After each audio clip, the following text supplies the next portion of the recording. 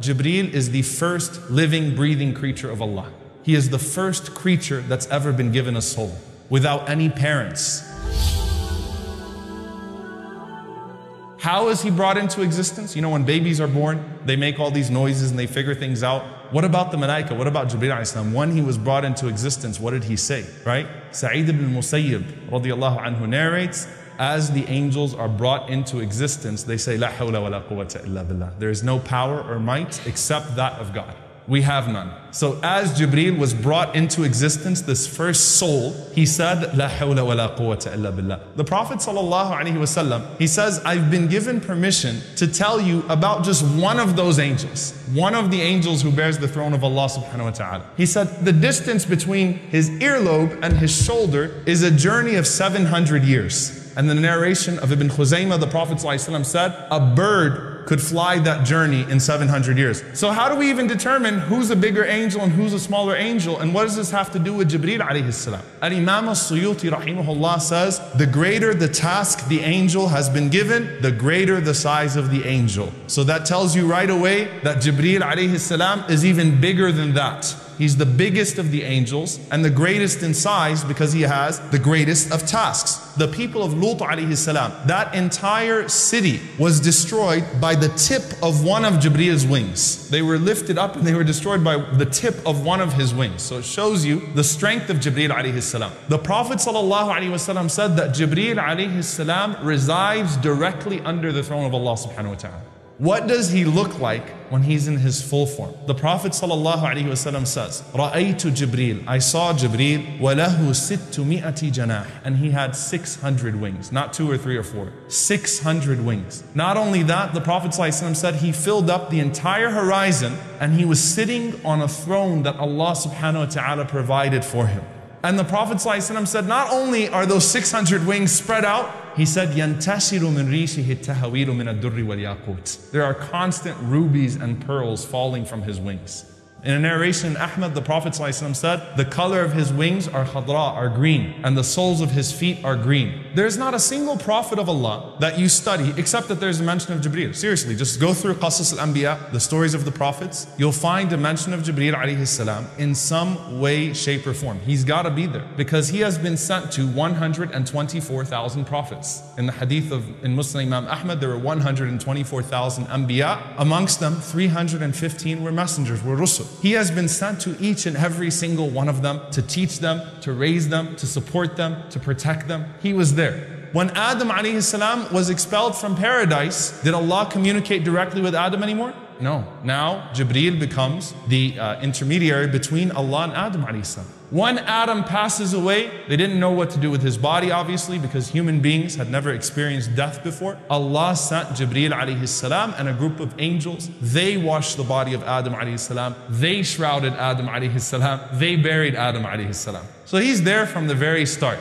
even with Adam alayhi salam. Then comes the very long, one of the longest hadith actually in Sahih al-Bukhari is this hadith where the Prophet ﷺ mentions Hajar running from Safa to Marwa, running around, carrying her baby Ishmael, looking for anyone to help her. She's in an abandoned place. There's no one there, right? And the Prophet ﷺ says, all of a sudden she heard a sound. She said, come forth if you have anything good to offer. So the Prophet ﷺ says, فَإِذَا Jibreel. Suddenly it was Jibreel. Then the Prophet ﷺ said, Jibreel did this. He struck the ground with his heel. When Jibreel did that, the water obviously started coming from the earth in huge loads. Zamzam comes bursting out of the ground. And the Prophet ﷺ said, Rahim Allah Ismail. May Allah have mercy on the mother of Ismail. What she did was she carved out the well because she was afraid that the water would go all over the place and nothing would be left. And the Prophet ﷺ said, had she not done that, then the entire earth would have been touched by Zamzam. Now, subhanAllah, think about the miracle of Zamzam, right? You know how big it is in dimensions? 8 by 3. And in an official research that was done on Zamzam, it pumps 8,000 liters per second. That means 691 million liters per day, Zamzam. Think about how many millions of gallons, subhanAllah, people are constantly drinking from it. It has never dried up. That's just from the strike of Jibreel's foot, okay? You're still drinking from it till now. So that's your connection to Jibreel alayhi salam until today, subhanAllah. When Ibrahim and Ismail finished building the Kaaba, and Ibrahim said, Arina manasikana. Oh Allah, show us the rituals. The Prophet ﷺ said, Allah sent Jibreel alayhi salam, and Jibreel alayhi salam did the Hajj with Ibrahim.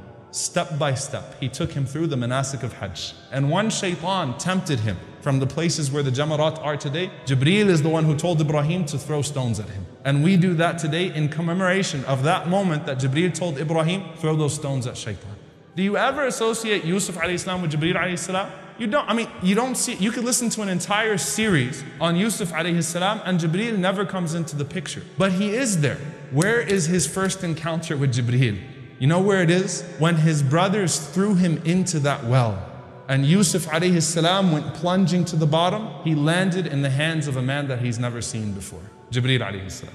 Jibreel caught him to make sure that the fall was not too harsh on him. Allah does not lose you. Allah does not let you go to waste. With Isa alayhi salam, Allah Azza wa Jalla says, أَيَّدْنَاهُ بِرُوحِ الْقُدُسِ. We supported him with the Holy Spirit. And Allah even mentions it as a favor to Isa alayhi salam. أَيَّتُكَ, I supported you with Ruh al-Qudus, with the Holy Spirit. The only angel that could take a prophet and ascend and descend through the heavens is who? Jibreel. So when the plot was made to crucify him, the angel that was sent to him to take him through the heavens and to place him there until Allah subhanahu wa ta'ala decrees that he returns was Jibreel alayhi salam. When does the Prophet ﷺ first see Jibreel? As a young child. Anas ibn Malik radiallahu anhu narrates that the Prophet ﷺ was running around playing with all of the children just like everyone else. And this is the year that his mother died. So the Prophet ﷺ is a complete orphan at this point. He's lost his mother and he's lost his father ﷺ, and he's now switching from hand to hand, from lap to lap. Rasulullah ﷺ still was a very happy child and he's running around playing with all of the other kids when suddenly a man came and he grabbed Rasulullah ﷺ and he threw him into the ground. So all of the other children went running to their parents and they said, Inna Muhammadan qad qutil, that Muhammad ﷺ has been killed. And as they're running to their parents, the Prophet ﷺ is watching now what this man is about to do to him. Rasulullah ﷺ said, he cut my chest, he opened my chest. He grabbed the heart of the Prophet ﷺ and he took something from the heart of the Prophet ﷺ and he said, هَذَا حَظُّ الشَّيْطَانِ مِنْكَ. This is the portion of evil within you, the portion of the devil within you. And he threw it. Then the Prophet ﷺ said, he proceeded to wash my heart in a golden vessel of Zamzam. And his heart was put back, sallallahu alaihi wasallam. And by the time the kids got back, they found the Prophet ﷺ with his chest sewn up. For 34 years, the Prophet ﷺ knew that this happened. And we know that other miracles happened with him as well, sallallahu alaihi wasallam, with no explanation. 34 years later, at the age of 40 years old, Aisha radiallahu ta'ala anha said, the Prophet sallallahu alaihi wasallam, he started to see truthful, righteous dreams. For 6 months, all of a sudden, the Prophet ﷺ started to see truthful, righteous dreams. Good dreams, truthful dreams. He sees in a dream that something is going to happen tomorrow, that someone's going to come visit him. The next day, that person comes and visits him wearing exactly what he saw him in the dream doing. He sees a janazah in his dream. He wakes up in the morning and he finds out that a person has passed away and that janazah takes place. And that continued for 6 months. Everything that he was seeing in his dream would come true the next night. So he already has an idea that something is happening. Just to sort of understand why the Prophet ﷺ would all of a sudden start going to a cave, right? And meditating and praying. Right? Something is very strange is happening with him sallallahu alaihi wasallam as he's seeing these things. Then suddenly Aisha radiallahu anha says, Allah bestowed the love of seclusion on the Prophet sallallahu alaihi wasallam. Suddenly he loved to be alone. Rasulullah sallallahu alaihi wasallam would climb up to Hira. Now Hira is about a 2-hour climb. Suddenly as the Prophet sallallahu alaihi wasallam is there one day, he sees Jibreel alayhi salam. Now, did Jibreel come to him in the form of an angel or in the form of a human being? In the form of a human being. So you might be thinking to yourself, why in the world was the Prophet ﷺ scared then? Well, think about it. You're 2 hours up there, no one's around you, and then all of a sudden you see a strange man standing at the mouth of the cave and he's just staring you down. He's not saying anything. A future narration gives us an idea of what happened to the Prophet ﷺ. Rasulullah ﷺ, when he told Khadija what happens, he said, جَاءَنِي الَّذِي أَتَانِي فِي الْمَنَامِ. The one who I was seeing in my dreams came to me. So that further establishes that the Prophet ﷺ had already seen Jibreel in his dreams. And so he's thinking that this is strange, I'm not sleeping right now, I'm not dreaming, which explains why Jibreel grabbed him, he hugged him. This is real. Iqra, read. That's the process of that revelation coming to the Messenger sallallahu alaihi wasallam. Not only that, dear brothers and sisters, but you know when you recite Quran, That's the easiest way to get angels to surround you is to start reading Quran. You know why? Because the angels have not been given the gift of the recitation of the Quran. And some of you are like, wait, what? The angels do not recite the Quran. يَسْتَمِعُونَ إِلَيْهِ. They listen to it. There are only a few angels that Allah subhanahu wa ta'ala has actually given the gift of the recitation of it. Obviously Jibreel alayhi salam and some angels, but for the most part the angels, they listen to it. So when you start to recite Quran in the Quran al-Fajr, كَانَ مَشْهُودًا. The angels witness that. The angels surround the people as they recite the Quran because they love to hear it since they don't recite it. SubhanAllah. He's with the Prophet ﷺ in every single hardship the Prophet ﷺ goes through. For example, Abu Jahl says that if this man puts his face in the dirt again in front of us, in front of the Kaaba, he swore by Allat wal Uzza, he swore by the idols that I'm going to step on his neck and I'm going to kill him. I'll do away with him. It'll be the end of Muhammad ﷺ. Prophet ﷺ, he comes out, he starts to pray in front of the Kaaba. Abu Jahl starts walking towards the Prophet ﷺ. Suddenly he puts his hands on his face, he screams and he runs. And they asked Abu Jahl what happened. He said, the ditch of fire. And he started saying these things like, there is something between me and him. When the Prophet ﷺ finished his salah, the companions came to him, they said, what happened? He said, لَوْ فَعَلَهُ لَأَخَذَهُ Jibreel. He said, if he would have tried that, Jibreel would have killed him. Like I know Jibreel is there and Jibreel would have done away with Abu Jahl. Al-Qadi Ayyad, he writes a very famous seerah of the Prophet ﷺ called Ash-Shifa, the cure. He describes a narration, an incident that took place between the Prophet ﷺ and Jibreel. Rasulullah ﷺ asked Jibreel, he says, you know, Allah says in the Quran, وَمَا أَرْسَلْنَاكَ إِلَّا رَحْمَةً لِلْعَالَمِينَ. We have not sent you except as a mercy to all of the worlds. He said, did any of my mercy reach you? I mean, you're part of the world, you're the realm of the malaika, you're the realm of the angel. Did any of that rahmah reach you? Jibreel alayhi salam responded and he said, Ya Muhammad, Wallahi innaka ahabbul anbiya'i ilayk. He said, I swear by Allah, you are the most beloved of the prophets to me. I've never been sent to someone that I loved more than I loved you. He said, and it was through you that I gained security. What does he mean by that? He said, I used to wonder about my fate until Allah revealed to you عند ذو العرش مكين, that he's established in his position with the owner of the throne. Before that was revealed to you, Jibreel used to wonder what would happen to him at the end of this all. When Allah revealed that to the Prophet ﷺ, Jibreel felt the rahmah of the Prophet ﷺ. As the Prophet ﷺ starts to experience the end of his life, Abu Sa'id al-Khudri radiallahu ta'ala anhu, he narrates that the Prophet ﷺ was standing amongst us and Rasulullah sallallahu alayhi wasallam was speaking, and the Prophet sallallahu alayhi wasallam, he simply said, Allah has given a choice to one of his servants between that which is in this world and that which is with Allah. He said, and that servant chose that which is with Allah. Now the Prophet ﷺ was completely healthy, nothing was wrong with him. So the Sahaba assumed what? That this is just some analogy that he's giving. He's just talking about some servant, maybe in the past or something like that. He was given the choice between that of this world and that of the hereafter. But Abu Sa'id says Abu Bakr broke down into tears. And he said, later on we realized that the Prophet ﷺ was talking about himself. Huwa al-Mukhayyar. He was the one that was given that choice. And Abu Bakr was the only one who caught it.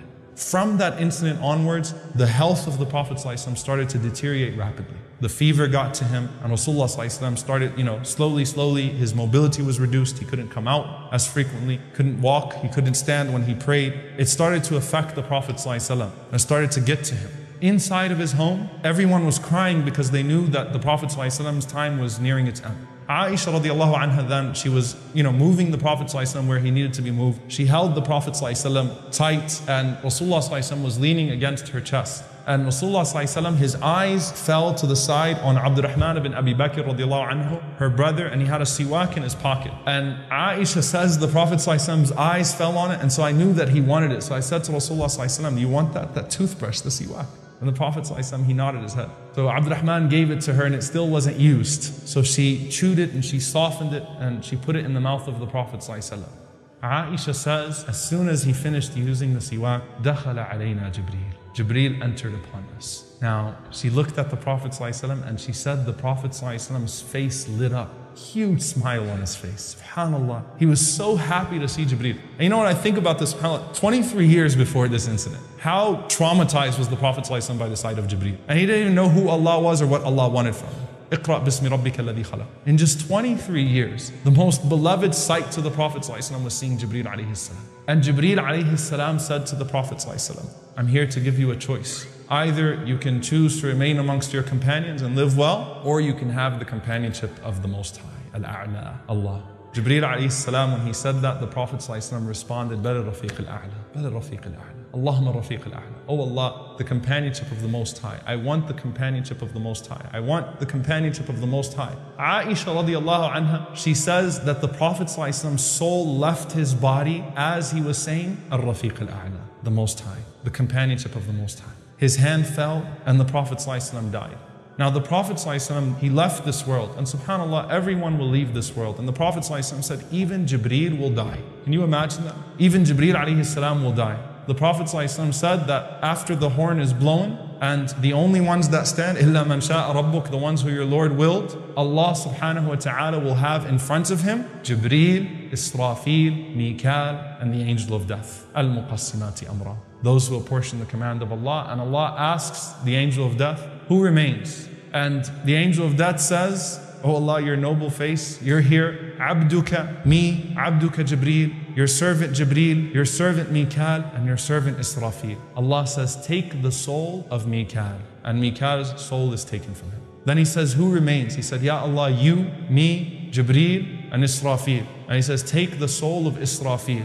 And Israfil's soul is taken from him. And he says, who remains? And he says, Wajhuka al-Baqi al-Kareem, your noble face, O Allah. Abduka hadha, this servant of yours, wa Abduka Jibreel. We're the last two standing. Allah says, take the soul of Jibreel. The Prophet ﷺ said Jibreel would fall on his face as his wings spread out, glorifying Allah subhanahu wa ta'ala. He would die in tasbih, subhanallah. His face hits the ground as he makes tasbih to Allah. Then he says, who remains? And the angel of death says, Ya Allah, it's just you and me. And Allah subhanahu wa ta'ala says to the angel of death to die.